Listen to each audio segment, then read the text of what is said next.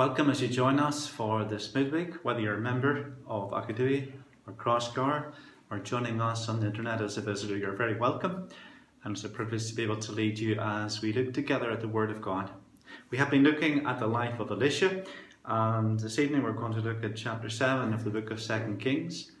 Now Elisha is only mentioned the opening couple of verses, and I had contemplated moving into chapter 8, but this story that we're going to consider tonight of the 4 lepers is really an instructive story, very challenging and very relevant at all times for us. So we're going to look at this great story tonight. Before we do so, let us come to God in prayer and seek His blessing and His help.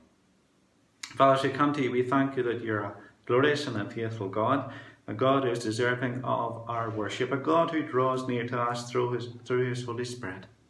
And we thank you, Lord, that you are the promise keeper, that all your promises are yes and amen. And we come therefore with confidence, knowing that you're with us and knowing that you will never forsake us, even in the most testing of times. And Lord, we acknowledge that even when we don't see it, we know that you're at work in our lives. Indeed, even when we don't feel it, you are still at work.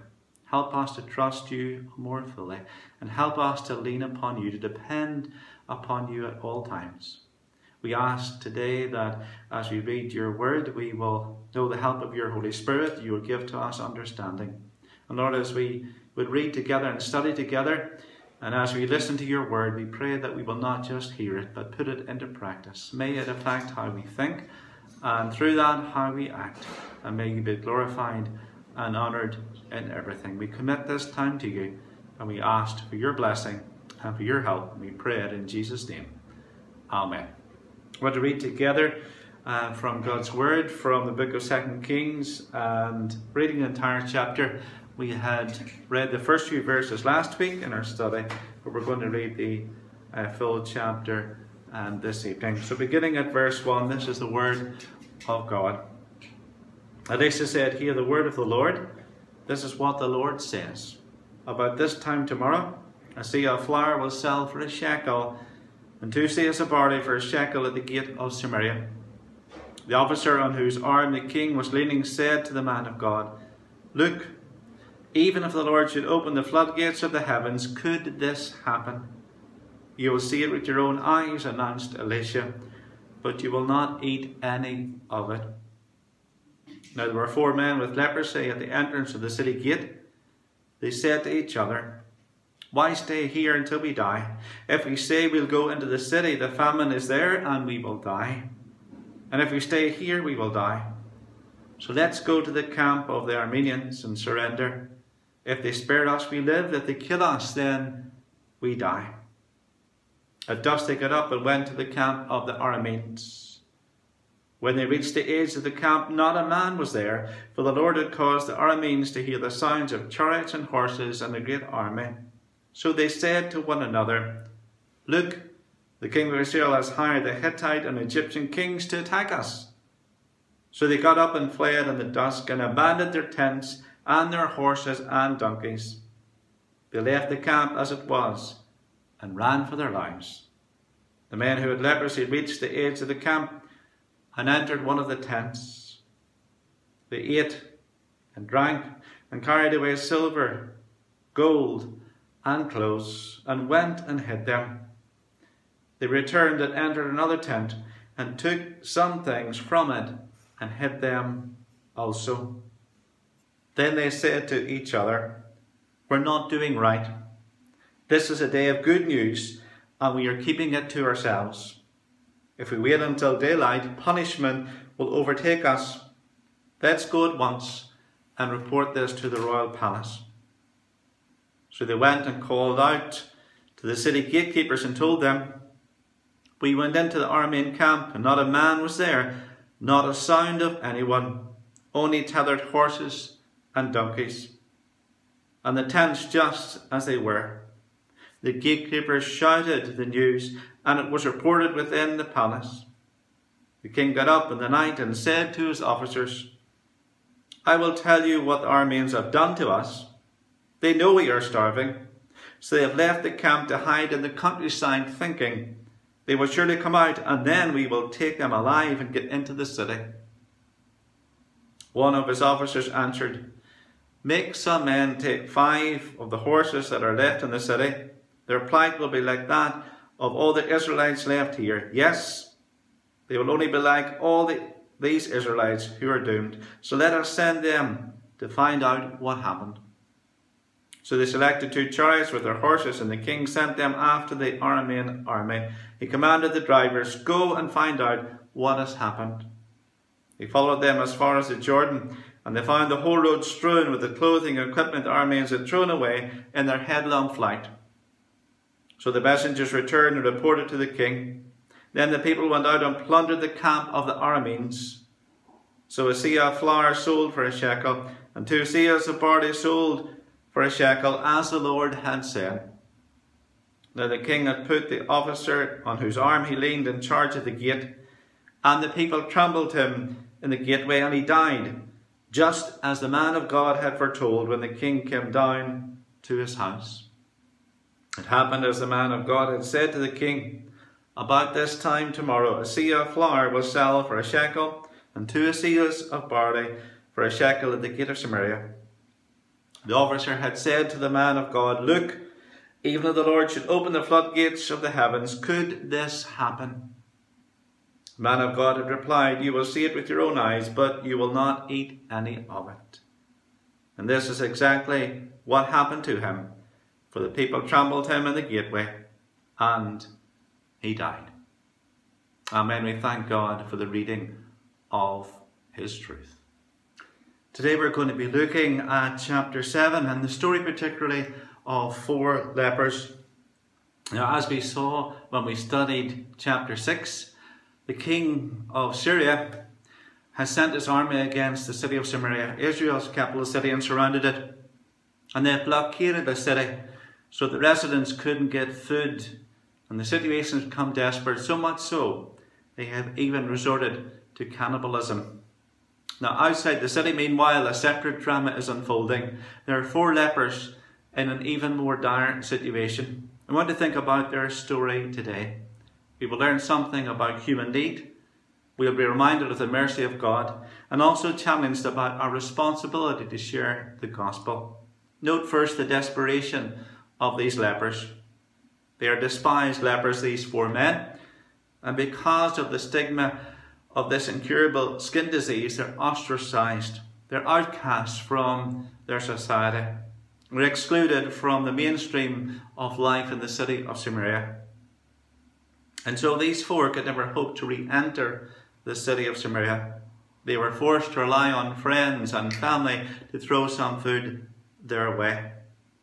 But now, because of this siege by the Arameans, the people of the city are desperate. They are starving. They have no food for themselves, and there's no hope of any coming the way of these 4 lepers. It's a bit like the current pandemic, how it's affecting those in the margins and those who are most vulnerable. They are the ones who suffer the most. Well, these 4, they were suffering, and their prospects indeed were very, very bleak. Now, they clearly recognized their plight, because that's very apparent in verses 3 and 4. We have a summary there of their discussions. There were 4 men at the entrance of the city. This is what they said to each other. "Why stay here until we die? If we say we'll go into the city, the famine is there, and we will die. If we stay here, we will die. So let's go over to the camp of the Arameans and surrender. If they spare us, we live. If they kill us, then we die." In other words, they calculate they have only really one choice only, and that is to go to the camp of the Arameans, to the enemy camp, and surrender. And if they spare their lives, then that's fine. If they take their lives, well, they're going to die anyway.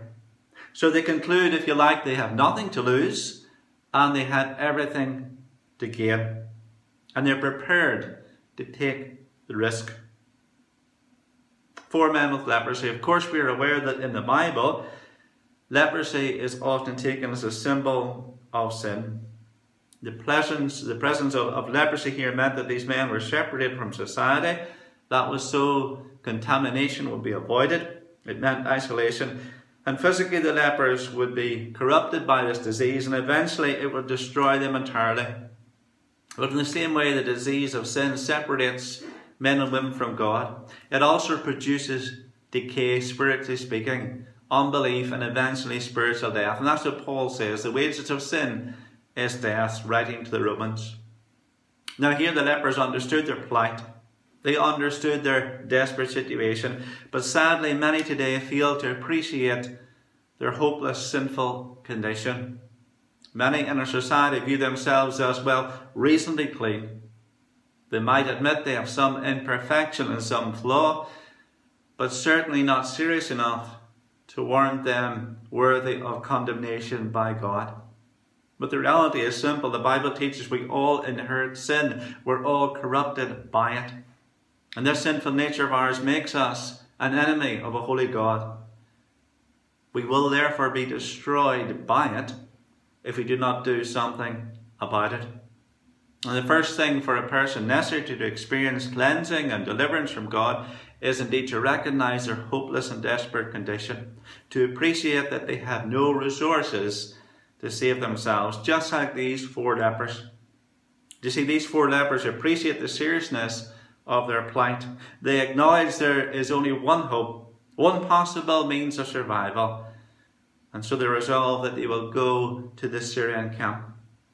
For the person crushed and burdened with sin under its condemnation, there is hope, and that is when they go to Jesus. Peter in Acts 4:12 states that there is no other name given among men under heaven whereby we must be saved. It is Jesus alone. The story is told of a miner who got separated from his colleagues underground. He had no lantern, and he was wise enough to know that he shouldn't take another step in the dark, because he was in danger of falling down a deep hole and perishing. And so he cried out, "Lost, lost, lost."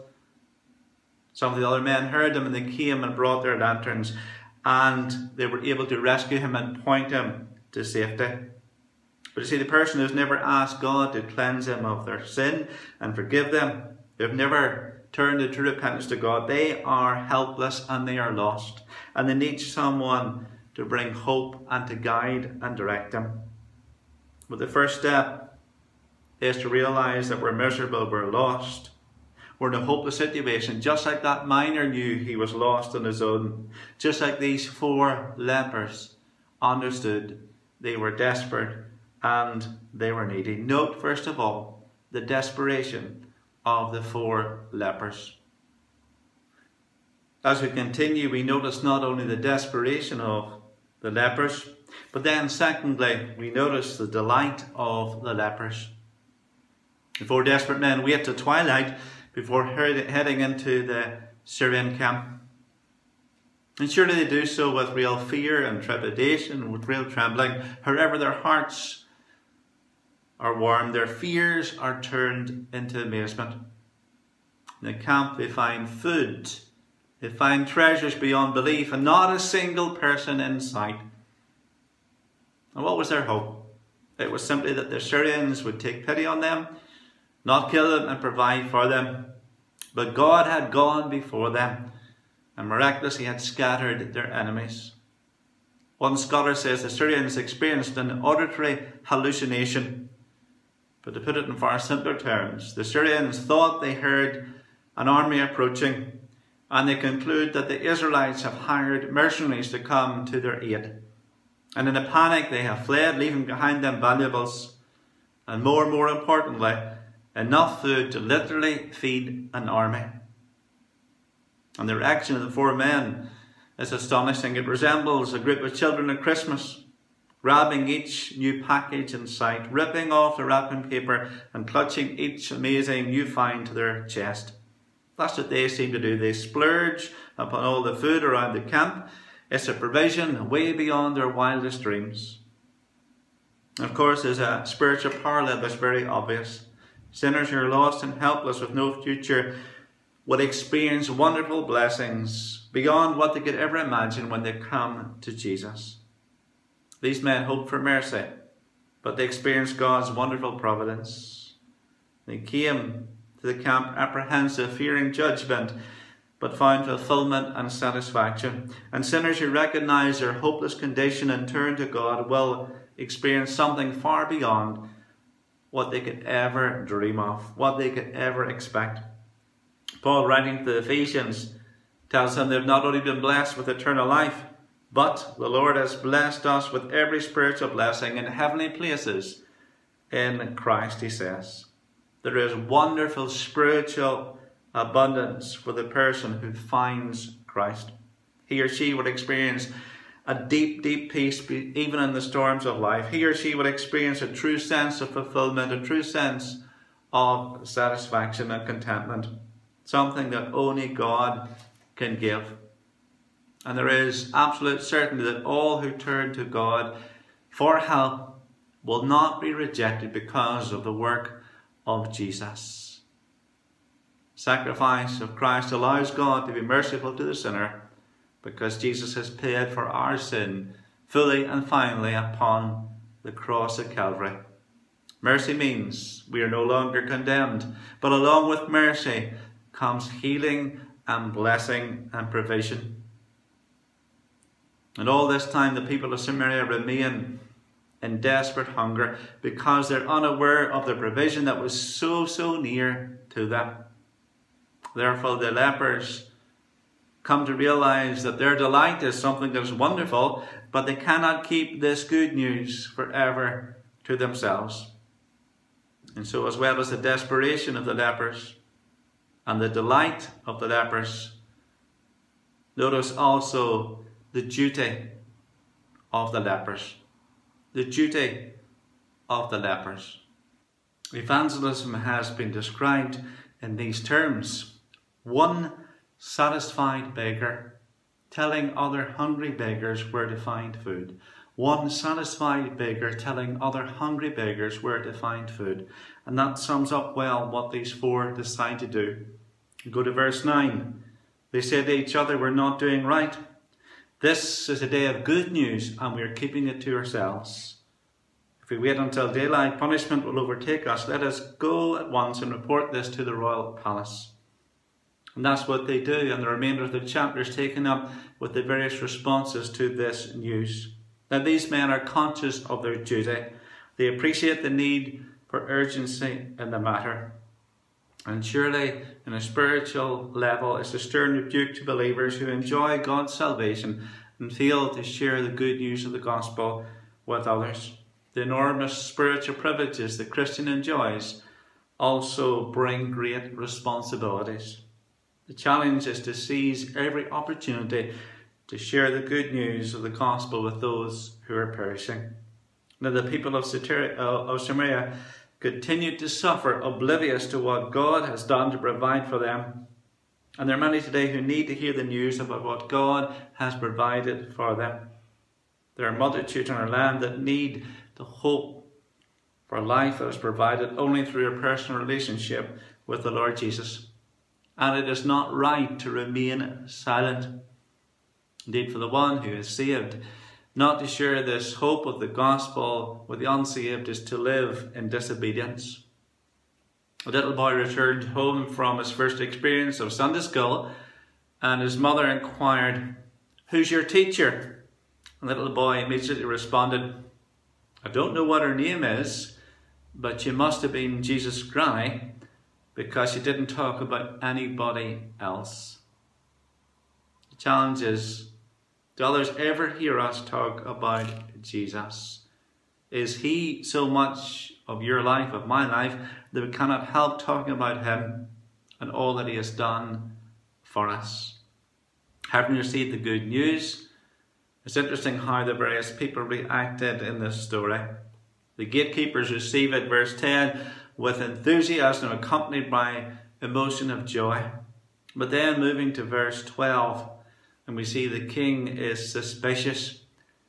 He thinks the Syrians are bluffing, they are simply setting a trap. And then there's the officer of the king mentioned in verse 13. He's cautious, but he suggests sending out scouts to check it out. And in verse 17 we find the officer who had scoffed at Elisha's prophecy perishes in the gate because of his unbelief. Now, all of these reactions are found today to the preaching of the good news of the gospel. Some believe like the gatekeepers. They recognize as good news. They celebrate the gospel. Others are skeptical and maybe a bit fearful, like King Jehoram. If he had not been encouraged, he would have surely perished in the city because of inaction. And some indeed are like the king in the fact that he was suspicious. He wanted to know more. It sounded too simple. It sounded too good to be true. It's almost as if he was saying, where's the trap? And some people, when it comes to the gospel, have the same mindset. Where's the trap? Where's the hidden agenda? The idea of salvation as a free gift is too incredible. It's too easy. Indeed, it flies in the face of life experience and religious thinking. But there is no trap. There is no hidden agenda in the gospel. The blessing of the gospel of salvation is freely available to all. Of course, there are others who are hesitant, like the officer who reserved judgment. He sends out the scouts to check if it is genuine. And there are those today who feel some draw by the gospel message, but they want more information before they will decide about Jesus. And the reality is God calls for commitment, for a definite decision to follow him. If a person is not careful and wants to know everything, to be fully convinced first, to have every question answered first, then there's a danger they will never take this step. It is dangerous to delay. But of course, notice what happened to the officer who scoffed. He was trampled in the gate, a warning to those who scoff the promises of God, a reminder that unbelief will be severely judged by God. But as I conclude, I want to point out the two statements that really sum up the challenge of this story. One is in the form of a question, and the second, well, could easily be translated into a question. The first is for the person who has never prayed the prayer of commitment and received Christ. The second is for all who have, all who know Jesus as their Saviour. Two questions that, if you like, sum up this story so well and its challenge. The first question is this: why stay here until we die? Asked by the lepers in verse 3. Why stay here until we die? They realized they were doomed as things stood, that action was absolutely essential. It was absolutely necessary.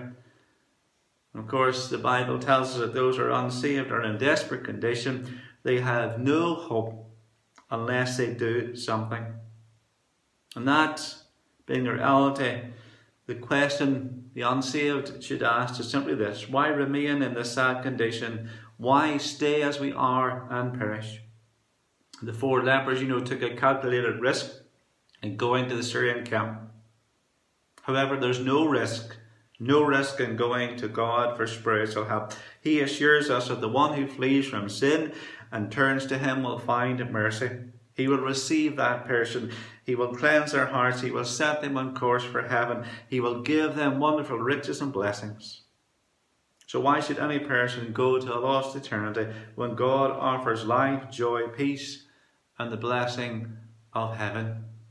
That's one question we might ask. Why should we stay here? Why stay here until we die? But then there's a second question. We could rephrase verse 9 into the form of a question. Is it right to keep this good news to ourselves?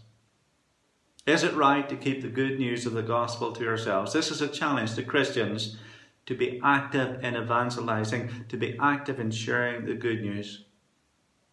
Jesus gave the Great Commission to all believers, not just to some, but to all. Go and make disciples. What would you think of these four lepers? If they hadn't bothered to share the good news, you would be very critical of them, I'm sure. And they could have found excuses.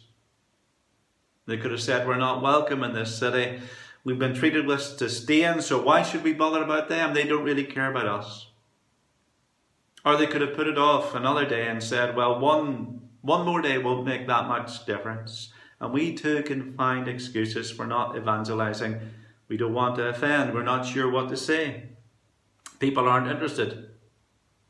It won't make a difference really, and many, many more. Or maybe we could say, well, why should I bother? Maybe deep down we don't care enough. But Christians should share the wonderful good news of the gospel about Jesus as he has commanded. Two questions, if you like, sum up the challenge of this passage, and those questions are relevant to everyone, to every person. For some, the question is, are you perishing and doing nothing about it? And for the believer, are you saved? Saved by God's grace, but keeping the wonderful news of salvation all to yourself. Amen. Let's bow in prayer for a moment. Father, we thank you for this passage that we've studied. We thank you for its clear challenge. And we think of these 4 lepers, and we thank you that they found delight in the provision in this Syrian camp. An illustration that indeed those who turn to Christ will also find great riches and satisfaction. But we thank you also that they thought of the people in the city. They realized their obligation to share the good news. And we pray that those who are Christians will be challenged by this, that we will understand that we have a wonderful message of hope for a lost, perishing world.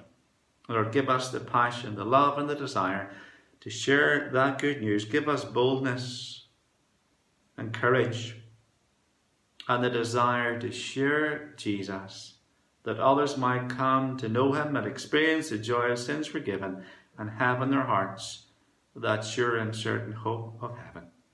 We ask this in Jesus' name. Amen. As I close, I just want to point again to a few things on our prayer line from the Presbyterian Church to lead us in our prayer of others. And for Wednesday, the 29th of April, is PCI Residential Facilities asked to pray for our residents and tenants that they may feel a calmness in the new routine and be protected, and for all the staff at these homes, for family and friends. And we do pray for the PCI residential homes, indeed for all nursing and residential homes at this time. On Thursday, we're asked to pray for the well-being of society, for those who suffer from mental health difficulties, asking that God will enable them to cope, particularly at this time. And pray for society at large, for the stresses and strains and uncertainty at this time. And tomorrow, for ongoing ministry matters, for encouragement, for congregations that are vacant as they wait to call a new minister, and also for the applicants for the ordained ministry, and for deaconesses who are applying, who were recently interviewed, as they learn of the outcome. So let's pray for that also. So let's come before God and pray for these things and pray for the ongoing work of the church. And just a reminder again that on Sunday we have our Sunday School Live at 10:30, and 11 we have our service. And this week particularly, a good number of young people will take part from the Youth Fellowship in Crossgar, and young people also from Aghadowey. They will do the bulk of that service, and please encourage them by joining and listening in. And we're thinking particularly in Philippines too about shining as lights in the dark and depraved world. So can I encourage you again to listen in to that. Let's come before God in prayer. Let us pray. Father, as we come to you, we are directed by our church, particularly to think of residential facilities. We pray for the residents and tenants of PCI homes, that they would find a calmness in this new routine, and that you protect them and bless them. We pray for all the staff involved and all the challenges that they face and the fears that they encounter. We pray also for our family, friends, for those separated from their loved ones. And as we pray for the PCI residential homes, we are conscious of all nursing and residential homes in our land. We pray, Lord, that you would protect the residents and that you would draw near and bring to them your comfort and your joy. And we pray for family members no longer able to visit. We know they're concerned and they're anxious, but in their pain and worry and distress, may you draw graciously close and bring comfort and strength. We pray for society in general, particularly for those who suffer from mental health difficulties, asking that you enable these people to cope with the current anxiety, and that, Lord, you would be to them all that they need. And we do pray for society at large, with all the uncertainty and stresses and strains as a result of this coronavirus. And we pray, Lord, that you be near to all, particularly those in responsibility in government, that you will give wisdom and discernment in all the decisions that they would make. We pray for our ongoing ministry. We pray for each Presbyterian church. We pray particularly for churches where there is no minister at this time.